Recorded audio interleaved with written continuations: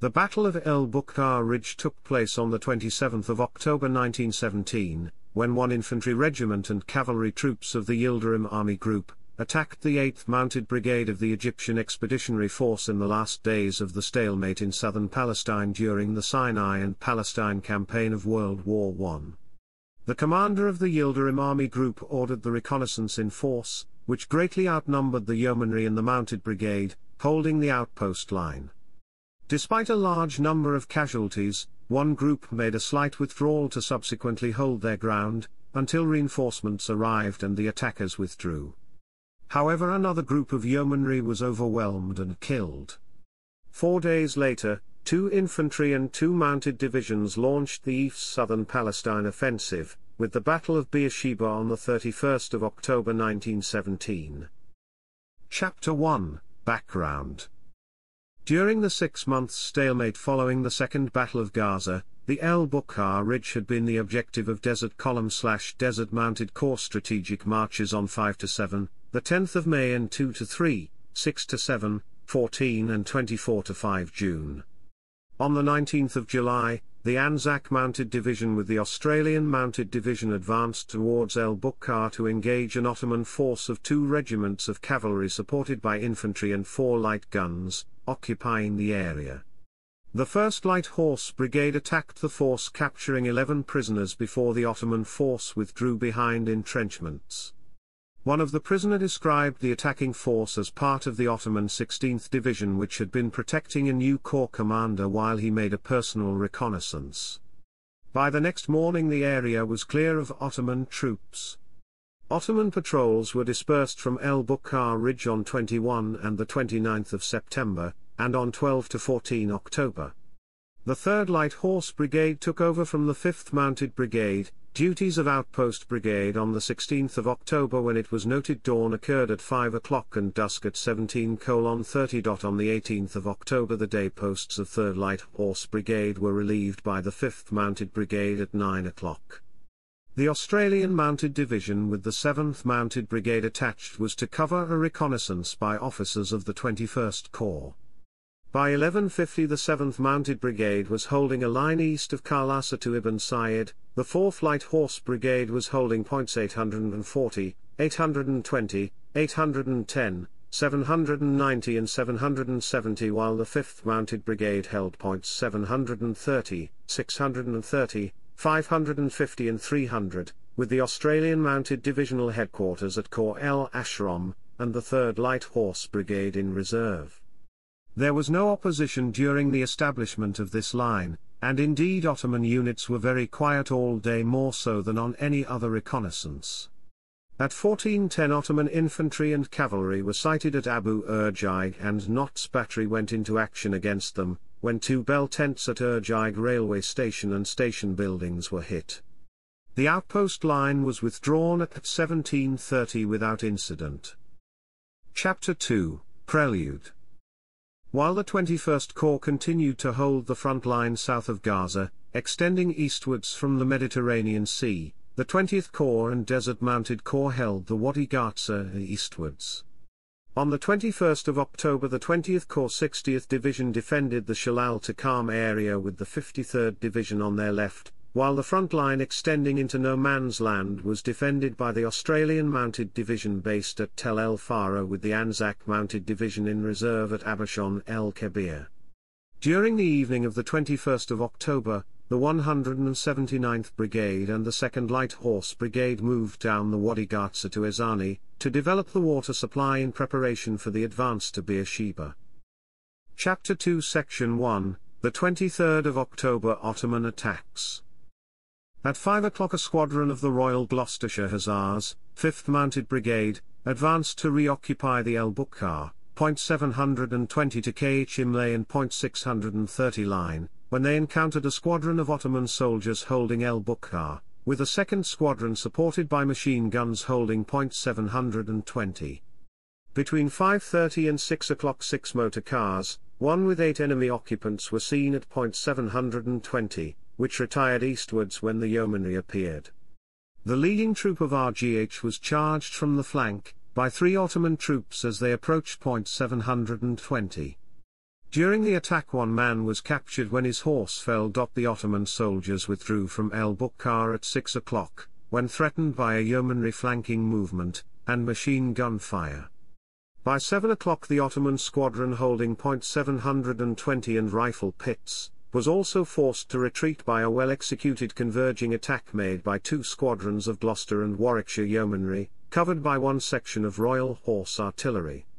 The leading yeomanry troop reached Point 630, just before a squadron of Ottoman soldiers attacked.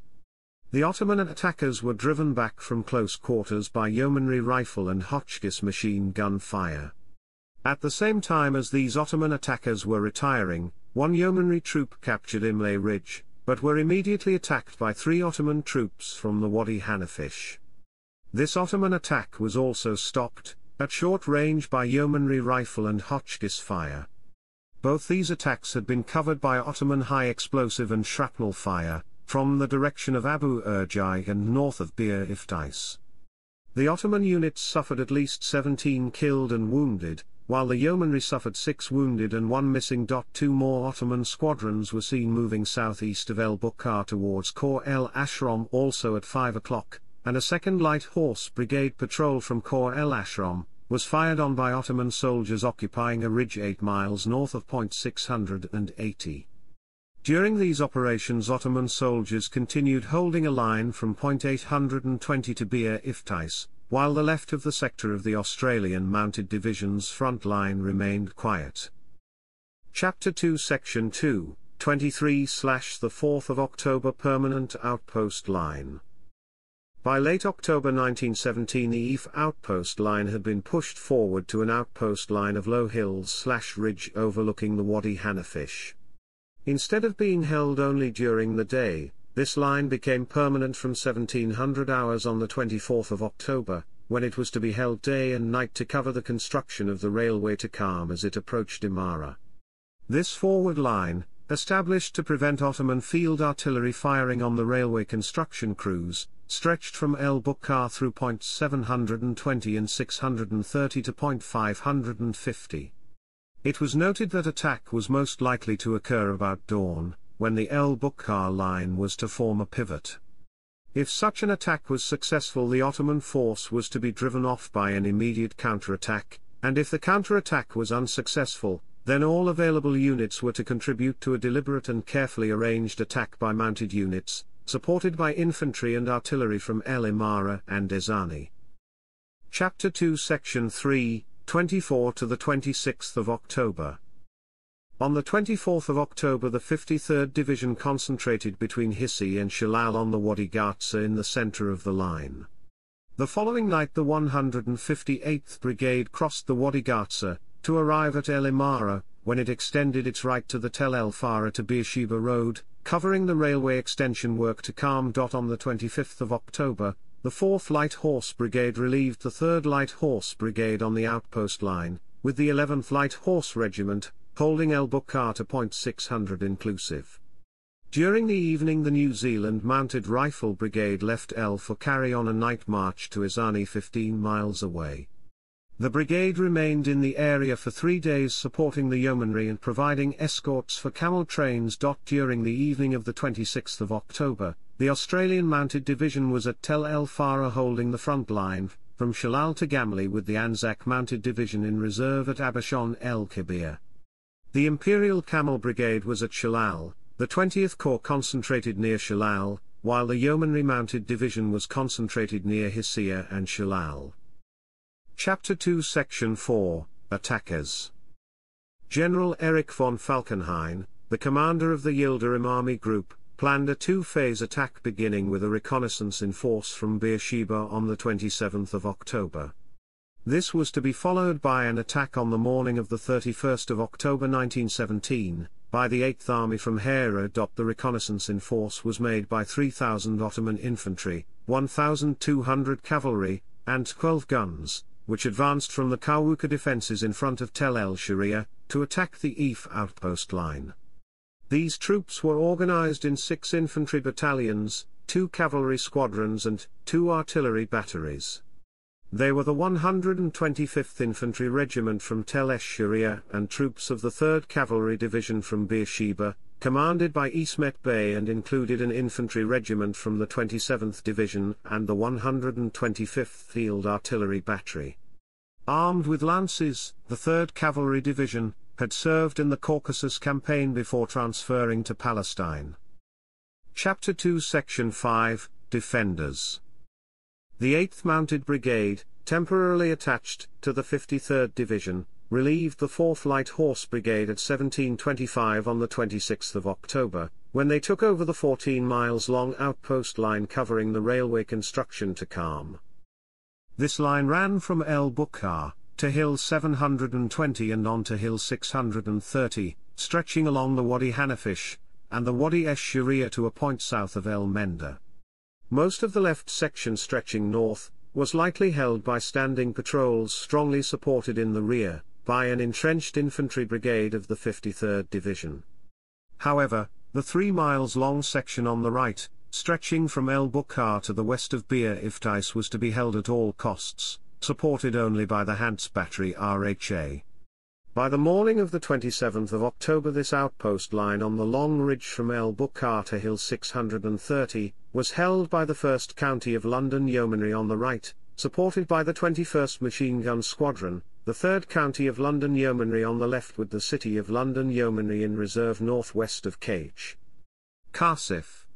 One dismounted squadron of the regiment held Hill 630, 3 troops held Hill 720, and the post on El Buqqar was also garrisoned. They would be reinforced during the day by the 3rd Light Horse Brigade from the Australian Mounted Division with the 12th Light Armoured Motor Battery, the 158th Brigade and 160th Brigade from the 53rd Division, the 229th Brigade from the 74th Division, accompanied by the 96th Heavy Artillery Group and the Britisher Battery from the 117th Field Artillery Brigade.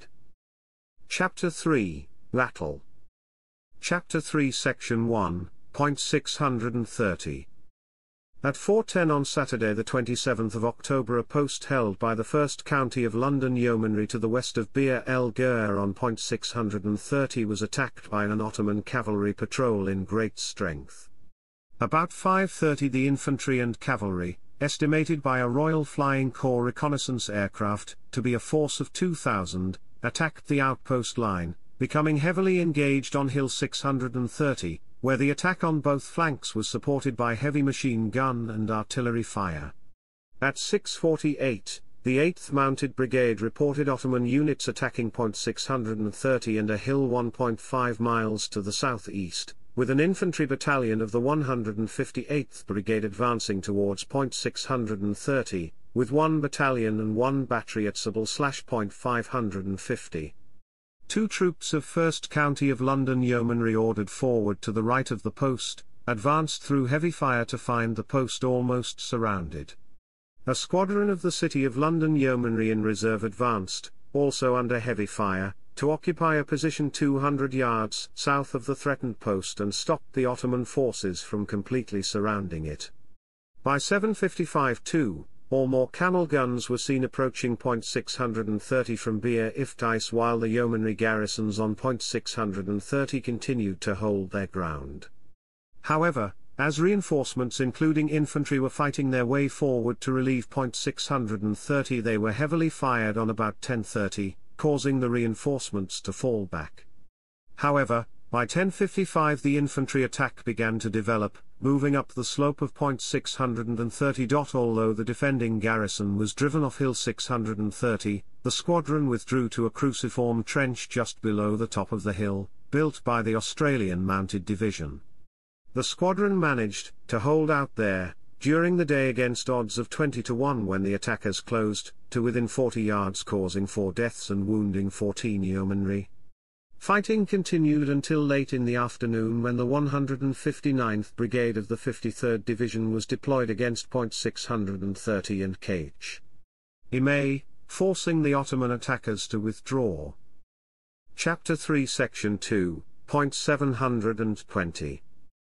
Also at about 4 o'clock the 2 troops, from B Squadron, 1st County of London Yeomanry manning the right-hand post north of El Buqqar halfway to Kh and with orders to hold at all costs, was attacked by several Ottoman cavalry squadrons, sweeping round its right, which forced the Hants battery near Kh Karsif to withdraw. Heavy rifle and machine gun fire with occasional artillery shells was reported at 6:55 being targeted on the Yeomanry garrison on El Buqqar Ridge, and at 7:55 they were continuing to hold their ground on point 720. The 3rd Light Horse Brigade was ordered at 8:20 to move to the east side of the Wadi Ghuzi at Gamli at once, coming under orders of the 53rd Division, when the light horsemen were to assist the yeomanry to hold point 720 until infantry reinforcements arrived at about 1300 hours. 2 hours later, as one infantry brigade, 2 squadrons of cavalry and 2 batteries were attacking Ottoman forces as they moved towards points 720 and 630. They were heavily shelled at 10:30, causing the reinforcements to fall back. However, the original garrison on point 720, which had not been in communication since 6 o'clock, continued holding their position, although by then they were almost totally surrounded. The final attack on Hill 720 by 1,200 Ottoman cavalry was supported by machine gun and artillery fire. After 6 hours and 2 unsuccessful mounted charges, a 3rd combined cavalry charge and infantry attack captured the hill. All the defenders, commanded by Major Alexander Malins Lafone, who would be awarded a Victoria Cross for this action, were killed or wounded except 3. As the 9th Light Horse Regiment was fighting their way towards El Buqqar and point 720, at 11:35, the 8th Mounted Brigade reported by phone to the Australian Mounted Divisional Headquarters that the advance by the Infantry Brigade towards point 720 was proceeding, but that the garrison on point 720 had been presumably wiped out. As Ottoman soldiers were seen riding over the top of the hill. The 12th Light Armoured Motor Battery was ordered to support the 3rd Light Horse Brigade advance against point 720. By 14:10 the 9th Light Horse Regiment was reported to be advancing with its right on the crossroads at Toil el Habari and its left on El Buqqar, with 2 squadrons of the 10th Light Horse Regiment on their right, facing east within sight. When the 9th Light Horse Regiment had been held up at 13:45 by machine gun fire from point 820, the 1/1 Nottinghamshire Royal Horse Artillery came into action, against the Ottoman fire. The 3rd Light Horse Brigade reported to the Australian Mounted Division at 14:37 that Ottoman forces were holding point 720 on a front 1 mile long, in strength. By 15:05 the 9th Light Horse Regiment, conforming to infantry moves, had advanced to within 1 mile of point 720. At 8:35 further infantry reinforcements had been expected to arrive at about 1300 hours, however they didn't arrive until 16:35 when the 229th Brigade was reported advancing on the left flank of the 3rd Light Horse Brigade, causing considerable Ottoman movements on point 820. By 17:10 an Ottoman position defended by 4 machine guns and 400 infantry defending point 820, was reconnoitred by the armoured cars attached to the light horsemen, which drove to just east of the crossroads east of El Buqqar, reporting the 53rd Division deployments of the 159th Brigade against point 630 and Kh Imlay, the 160th Brigade opposing point 720 and the 229th Brigade opposing El Buqqar Ridge.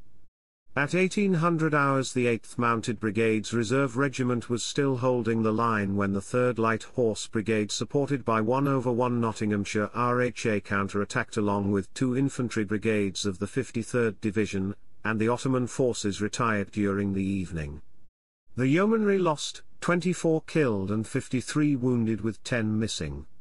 At 1850 the 9th Light Horse Regiment reported their patrol reached point 720 to find 14 dead yeomanry, that the Ottoman forces had dug substantial trenches in the area, and that the 53rd Division had not yet reached them. An officer's patrol from the 9th Light Horse Regiment at 1800 hours established that the Ottoman forces had withdrawn from their positions on point 720, which allowed the Allied forces to reoccupy El Buqqar Ridge without further casualties.